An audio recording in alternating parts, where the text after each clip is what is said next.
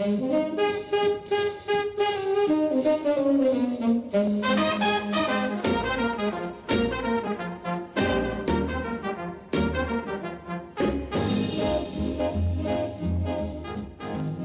is Friday, October 23rd, 2020, and this is Truly News. I am your host, Jason Van Sickle. As always, we start with a quick rundown of the top headlines from the nation's largest newspapers. From USA Today, the presidential debate was less confrontational and more civilized, in part due to the microphone muting rule. Trump dialed it back, while Biden defended his son. From the Wall Street Journal, Trump and Biden offered different views of coronavirus response and questioned each other's records on economic and racial justice issues. From the New York Times, a calmer debate, but conflict in matters of substance and vision punctuated by sharp attacks and harsh personal critiques could not have been more dramatic. From the Los Angeles Times, key takeaways from the debate. Trump toned it down, but lied a lot. Biden held his own and defended his son. And both had very different views of COVID. And from the Washington Post, Trump cast Biden as a scandalous politician who failed over decades in office, and Biden portrayed Trump as abusing immigrants and mishandling COVID. And here are the stories that are crossing the wire at Reuters News. Colorado wildfires, which are the largest in the state's history, continued and burned another 45,000 acres on Thursday, while moving westward toward mountain towns. And also from Reuters, California Appeals Court rules Uber and Lyft must reclassify drivers as employees and not contractors without benefits. And those are your top headlines for today. Now, here is our announcer, Ron Johnson, with a word from today's sponsor. Today's sponsor is the Funny Bumper Sticker Factory, with their newest bumper sticker that says, quote, "My other bumper sticker is political," unquote. Amuse yourself as you watch passers-by try to find the other bumper sticker and decide if they like you. Coming soon, the new Scratch and Sniff bumper stickers. Thank you to Funny Bumper Sticker Factory for today's sponsorship. Thank you, Ron. And now we return to the news. In social issues, from the Pew Research Center, 10% of eligible voters this year are Generation Z, who range in age from 18 to 23, and they reflect a growing racial diversity within the U.S. electorate. While a majority, 55%, are white, 22% are Hispanic, which is significantly higher than any other generation. However, older generations have 2 to 4 times more immigrants than Generation Z. In environmental news, from U.S. World and News Report, forecasters predict that a drought is likely this winter. Most of the United States should see a warmer than normal winter according to the National Oceanic and Atmospheric Administration. The warmer and drier weather will be driven by La Niña, an ocean-based atmospheric phenomenon that alters weather patterns worldwide. And those are your headlines from social issues and environmental news. We now take a break from the news to present our Joke of the Day, presented by my friend Billy Cunningham.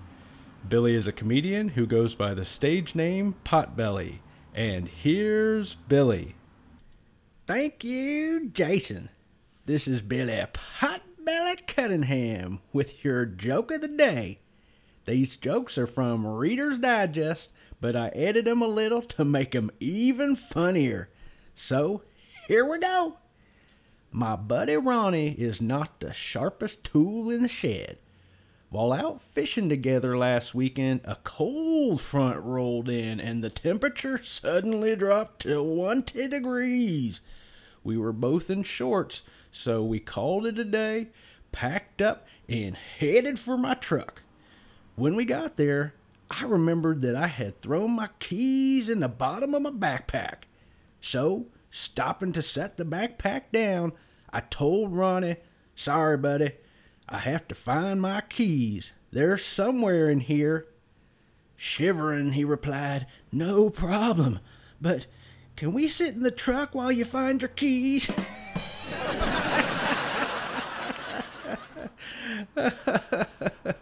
Oh, Ronnie, I love you, man, but you are definitely one fry short of a Happy Meal.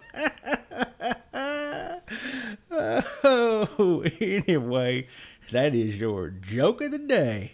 Until next time, be kind to others, be good to yourself, and keep on smiling. This is Billy Potbelly Cunningham. Over and out. There you have it, folks. Billy and his joke of the day. Thanks, Billy. We now return to our review of the day's news.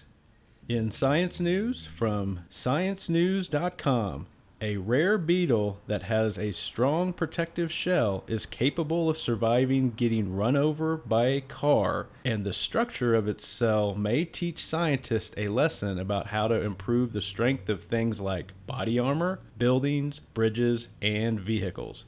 With the scientific name Phloiotis diabolicus, the beetle lives in Northern America and can withstand crushing pressures that are 39,000 times its body weight.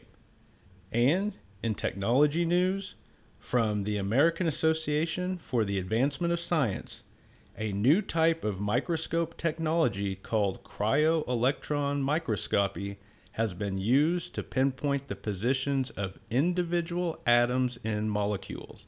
Quote, "This is just amazing. To see this level of detail is beautiful," unquote, says Melanie Ohe at the University of Michigan. The heightened resolution is capable of showing how cellular machines do their work. In space news, from NASA, NASA astronaut Chris Cassidy and his 2 Russian crewmates landed safely on Earth yesterday after spending over 6 months on the space station. While on the station, Cassidy completed 4 spacewalks and worked on hundreds of projects, including AstroBee, a cube-shaped robot designed to help astronauts with routine jobs in space. And that is your science, technology, and space news for today. Now it is time for our words of wisdom and encouragement. To present this segment is Dr. Albert Feinstein, my philosophy professor from college. And here is Dr. Feinstein. Thank you, Mr. Van Sickle. Hello, and welcome to today's Words of Wisdom and Encouragement. Today's words are from the ancient Chinese philosopher Lao Tzu, who said, "Knowing others is wisdom, knowing yourself is enlightenment." This statement expresses the importance of knowing others and yourself. Learning about others gives us insight into the human condition and the people we encounter. That insight is wisdom. Learning about ourselves through self-analysis and self-reflection makes us more self-aware. That awareness is enlightenment. Improving our lives involves continuously seeking wisdom and enlightenment. And those are your words of wisdom and encouragement for today.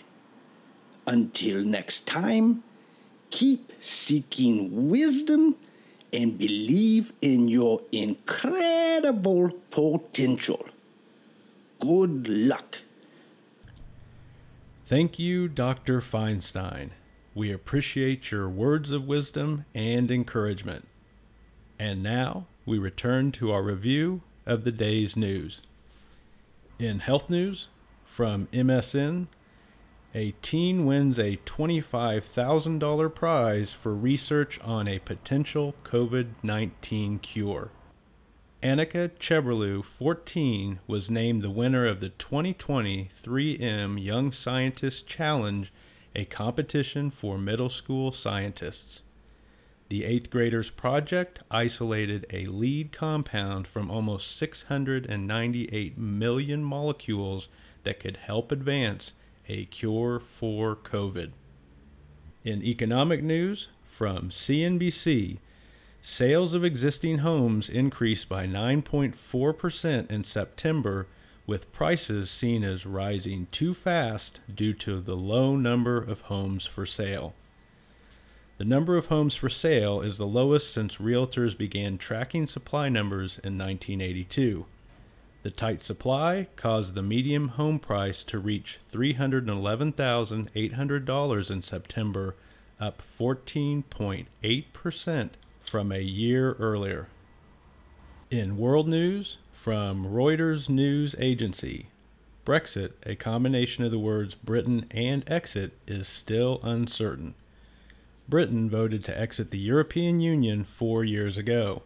Since then, it has wanted to keep the free trade deal it had with other countries as an EU member, but the EU is not willing to give those benefits to a non-member. Negotiations between the two sides resumes this week. And that is your health, economic, and world news for today. In entertainment news, we start with new movies, and today's movie is The Babysitter's Guide to Monster Hunting, starring Tamra Smart, Una Lawrence, and Tom Felton. This movie falls into the categories of comedy, family, and fantasy. And here is the description from IMDb. A babysitter embarks on a mission to save a child who has been abducted by monsters. A Babysitter's Guide to Monster Hunting is now showing on Netflix. Moving on, in newly released shows, today's show is Dark, starring Lewis Hoffman, Caroline Eckhorn, and Lisa Vicari. This series falls into the categories of crime, drama, and mystery. And here is the description from IMDb. A family saga with a supernatural twist set in a German town where the disappearance of 2 young children exposes the relationship among 4 families. Season 3 of Dark is now showing on Netflix. Finally, in entertainment news, we look at newly published books. And our book for today is A Time for Mercy by John Grisham. This book is presently #1 on the New York Times fiction bestseller list. Here is a summary from Amazon. In 1990 Mississippi, Jake Brigance finds himself in a deeply divisive trial when the court appoints him attorney for Drew Gamble, a timid 16-year-old accused of murdering the deputy. A Time for Mercy is now available at your local bookstore and in print, Kindle, and audiobook format from Amazon. And that concludes our entertainment news for the day. As always, we end our broadcast with a segment that we call Hope for Humanity, news about the goodness and kindness that people show each other every day. And here is today's Hope for Humanity news. Tina Tillman is helping adults with mental and physical special needs to get in shape. After working in physical therapy for 25 years, Tillman founded Me and You Abilities Academy for special needs individuals. Tillman said the years working with and forming friendships with these men and women has been amazing. Quote, "Once you're a part of their world, they're the most incredible human beings there are," unquote. During the pandemic, Tillman has worked extra hard to schedule virtual classes every day to make sure that her special friends stay active.